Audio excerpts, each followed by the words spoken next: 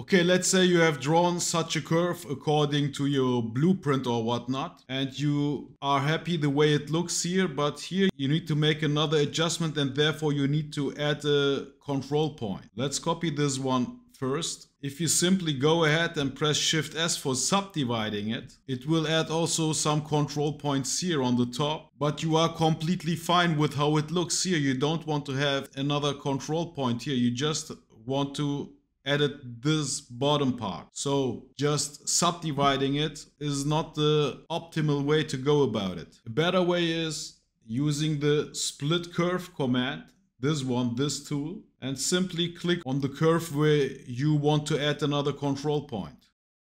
And if you simply double click on this newly created point, you can see that we have exactly the same shape with the same control points here at the top, plus the one we have added now.